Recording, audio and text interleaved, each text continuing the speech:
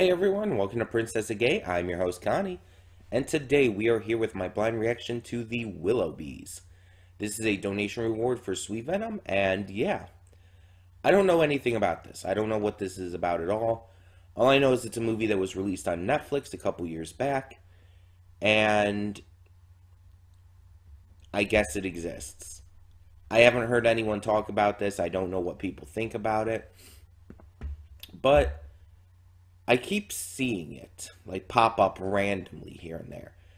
I don't see like the consensus, the thoughts. I just see like people, I guess you could say, briefly mention it here and there. Um, so it's like I'm curious. I'm curious as to what this is going to be.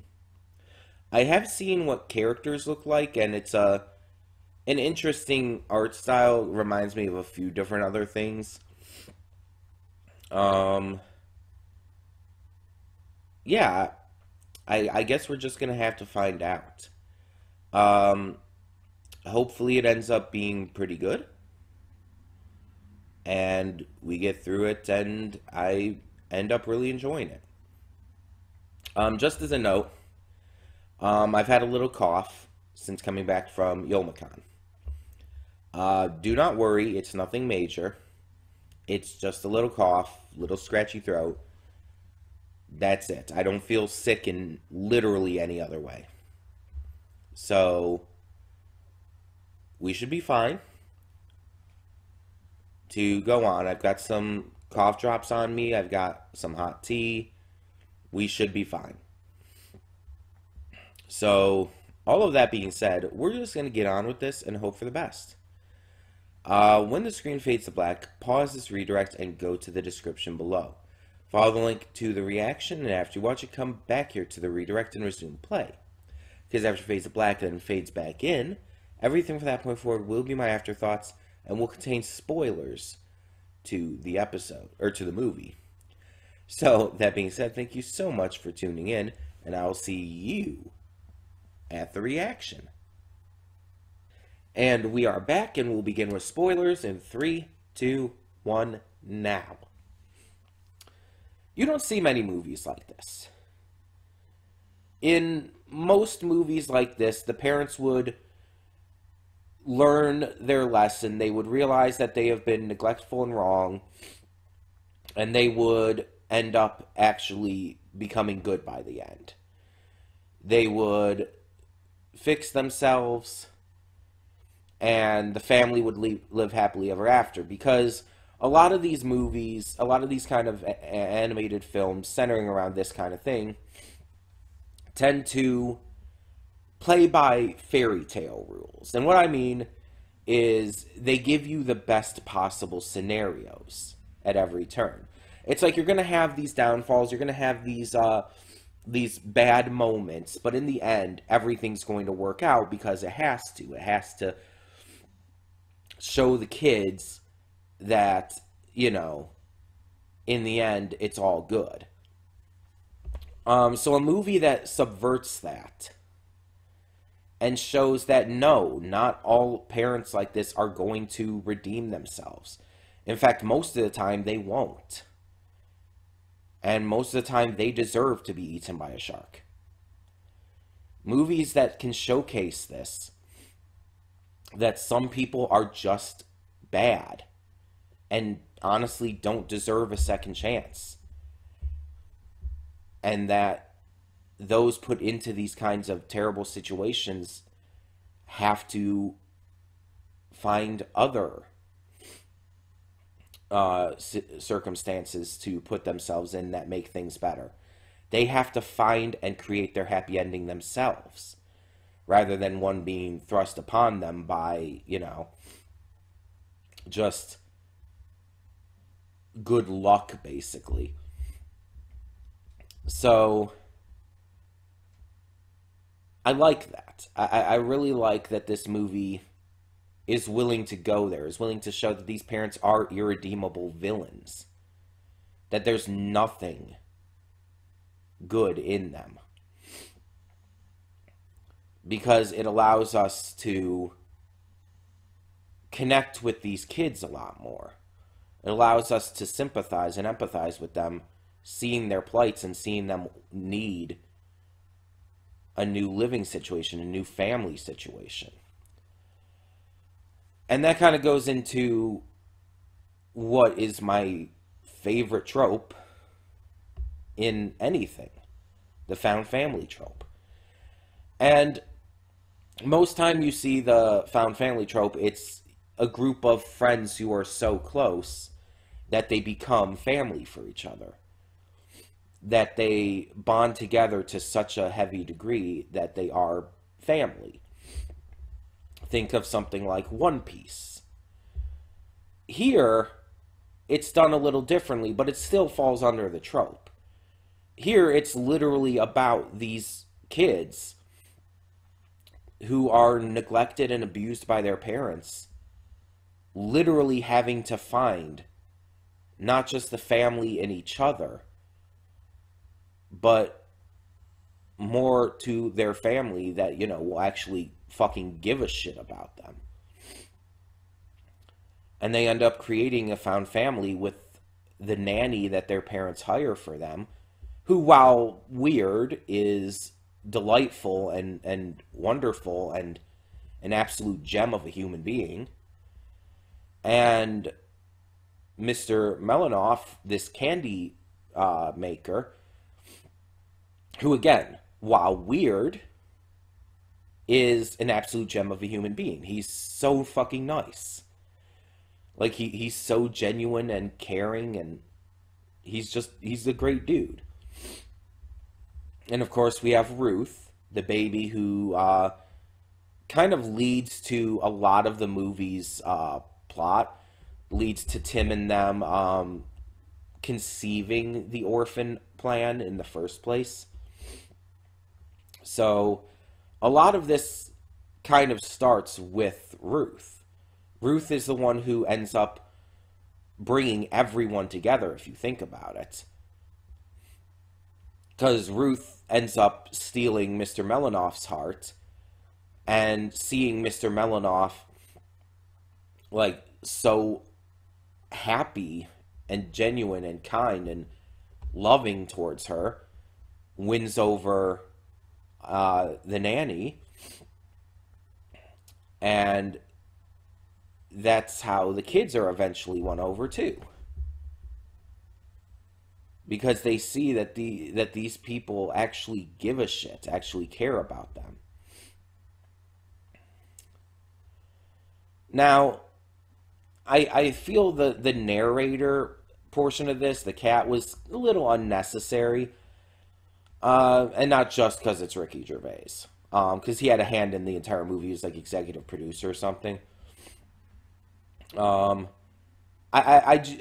feel the narration aspect wasn't entirely needed. I feel like we could have gotten everything we needed to without it. Narrators can sometimes work. I compared this in the reaction to A Series of Unfortunate Events. And as we know, that series has a narrator. Whether in the books or in the movie or the show. Whichever version you're partaking in. But the narrator in that is so cleverly written that it allows it to feel like part of the story. Here, it's just the narrator's just kind of there. I feel like it would have been maybe a little better if the cat didn't talk and we just saw the cat every now and again doing stuff and, like, interacting behind the scenes with everything going on. I think that would have been a little more interesting. But yeah, I really like that this movie also showcased basically Child Protective Services as not great. Because like I mentioned, in real life, at least here in America, it's not great. So many kids orphaned and whatnot are put through the system and are treated like shit, are just bounced around between houses and whatnot with no care. It's completely fucked up. That's why there's a lot of us in America who believe in adoption to get those kids out of that system so much. Obviously, adoption is a good, important thing anyway, but you know what I mean.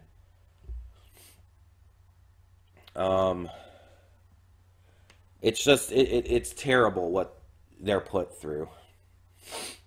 And I like that this movie doesn't really hold back on calling that out. Even if it doesn't go into full detail on everything, of course. And like I said, the parents just remaining bad guys, just remaining just terrible pieces of shit, is refreshing. Because again, I've seen too many of these where they're just redeemed. Where the parents who have been antagonistic or mean-spirited or just kind of terrible the entire time through are suddenly given a redemption. And it's like, oh, I'm doing this shit because I love you. And it's like, I know I've gone too far, but I'm trying to protect you. And it's like, shut the fuck up. I hate it when movies use that excuse. That's not an excuse for abuse. You don't mistreat your kids because you're trying to protect them. That's not a valid excuse. That was one of my notable problems, if you remember, with that other movie, Mitchell's versus the Machines. I was trying to think of the name for a second there. That was one of my problems with that. It's like, you have the father being openly antagonistic towards our main character, being honestly an asshole. And then at the end, it's just this forced redemption that just, in my eyes, didn't work. So, I like here that they don't try to force that. Now, mind you, in this movie, the parents are a lot worse than the father was in that in Mitchell's versus the Machines. Obviously. But, excuse me. Oh my. But nonetheless, my point is still there. It still stands because he was still not a good parent. But it just kind of excuses that with flimsy logic. And it's just disappointing, if I'm being completely honest. So I'm glad that this movie didn't take that route. The voice acting in this was really good. I mean, you have some big names in here that, yeah, it's going to be good. None of them really do anything that takes you out of it. You know what I mean? The animation is really interesting too. It has a very unique style, blending 2D and 3D elements while also kind of making it look like stop motion at times. It allows it to stand out. And then there's the music. The soundtrack was really great, but that song specifically, that song like was bringing tears to my eyes. It's like it was so good. It was such a beautiful song about, you know, basically the found family trope. And it was sad and lovely at the same time. I really enjoyed this. Like, on top of everything else, the general enjoyability was really high with this film. I know there were portions where I wasn't saying much, but a lot of that comes down to the fact that I was trying not to cough a lot of the time. And so I was keeping quiet because I was actively trying not to cough while paying attention to the movie. But I tried to share as much of my thoughts as I could, and I think I got most of it out anyway. Yeah, I think this was really good. Honestly, I know a lot of people will disagree with me. I think this was notably better than Mitchell's versus the Machines.